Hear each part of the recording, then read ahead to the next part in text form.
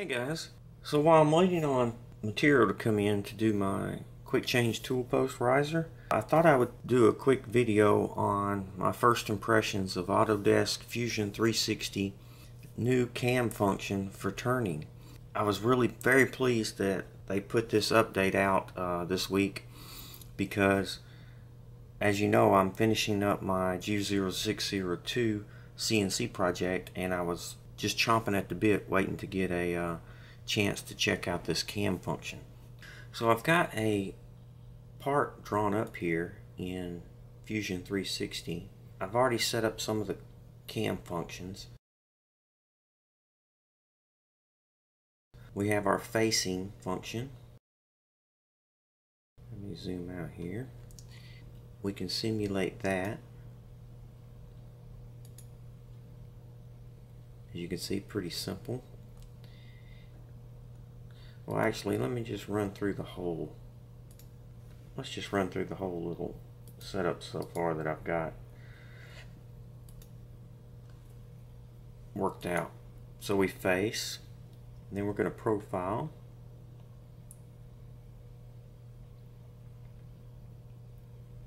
And then we do a finish profile, a couple passes there, and then part it off, and of course drill it.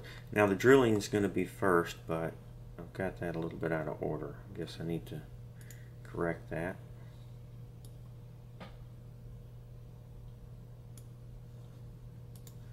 But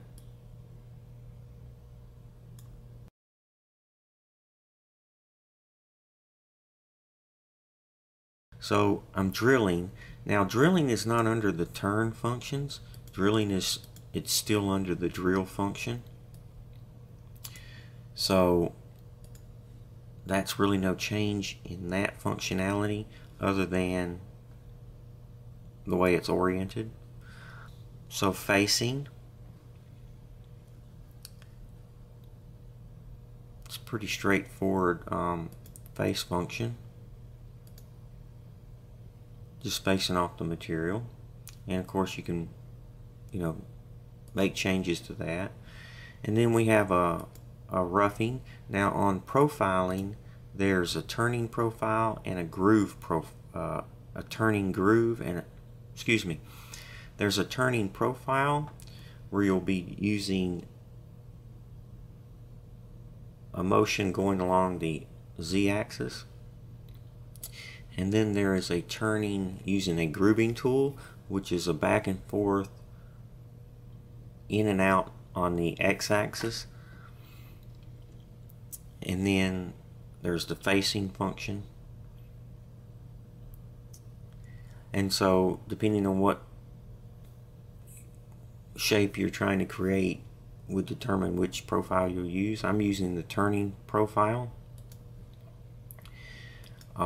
And you can see this is what the cam generates, the tool path, and it shows you this. Now if you select confinement, then you don't get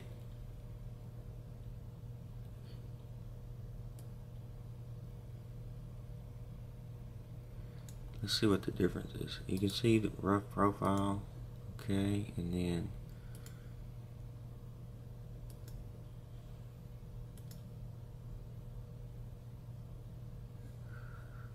and you can see when we select our rough profile, we're going along the z-axis.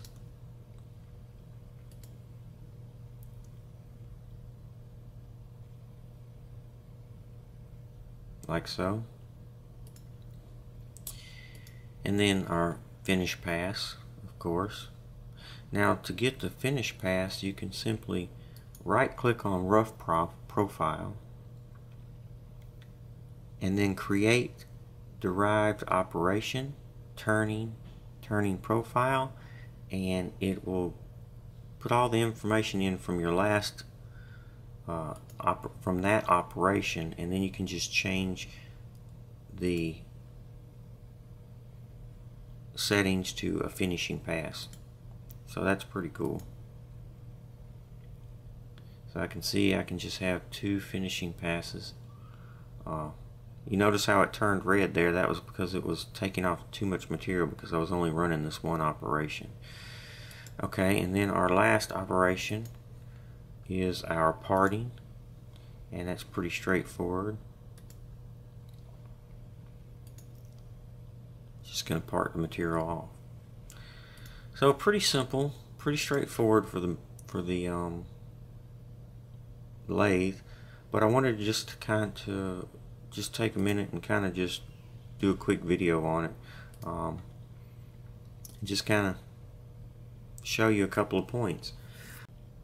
Okay, for the post processors, the only things they have listed in turning